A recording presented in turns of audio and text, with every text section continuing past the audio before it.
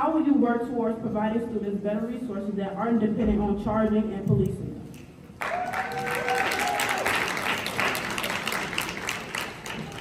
All right, we're gonna start. Which way y'all want to start? Just do point this way or point that way? Which way you want to start? All right, we started from the left. All right, we're gonna start with Congressman Danny Davis, and we remember it's one and done. 1 minute and you're through.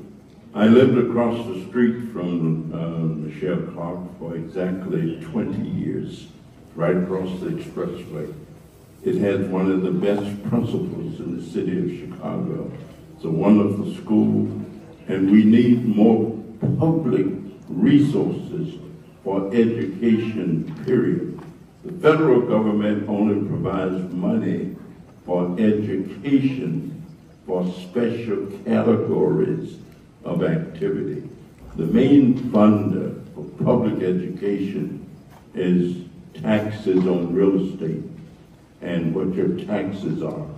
So we need to generate as much money as we can to make sure that our schools have the money they need to operate and experience safety in the schools. What makes us feel safe as students is resources, is protection of our rights. We have a right to a fair and equitable education. When I was living in Austin, I would walk to school. I went to Joseph Lovett Elementary School. I would walk to school with my friends, walk home, and we felt safe. Every child in CPS should have ample opportunity to get a fair and equitable education. So when we talk about costs of money that students are paying, first of all, we need to make certain that we are investing in our students so that they are able to invest in themselves. My mission as Chicago Treasurer has been to close the wealth gap that exists between the haves and the have-nots in our city.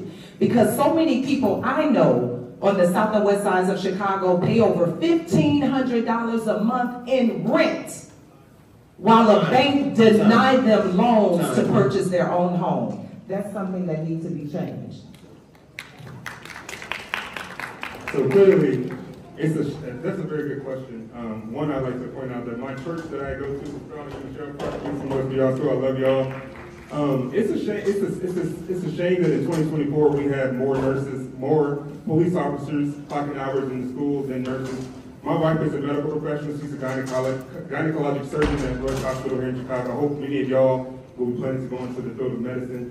Obviously, I'll be fighting for resources on day one. As a member of Congress, I have the relationship to do that. And again, I'll point back to the fact that as you look at the folks up here in my personal life, I have an organization that have already been raising money and resources for folks in Chicago public schools. So obviously, I'll bring more resources back as your next member of Congress. Again, someone told me just a couple of weeks ago that because of my age, me and Kina actually said that too, they said that we should do something else with our time other than run for Congress. We're exactly what you need to have in Washington to represent your interests and make sure that your tax dollars are benefiting you. Time. So as I told y'all, I'm a survivor of gun violence in our community, and the things that keep us safe were not the police coming after the shootings occurred or things that were happening in the school. That's a reaction to the problem. The community has already stepped forward, and especially young black people in the city of Chicago have stepped forward and told the city what we need with Good Kids, Mad City and the Peace Book and passing the Peace Book. So even before running for office, I was working alongside Good Kids, Mad City to employ young people, right? Because you can't make policy about us without us, so young people have to be at the table when we're talking about how we restructure and rechange these institutions. I think there's far too many police officers in school and not enough counselors and nurses. As a survivor of gun violence, what I can guarantee you is I'm going to stand shoulder to shoulder with y'all to A, fight for the Peace Book, and B, hold the police accountable when they harm our young people, period. All right.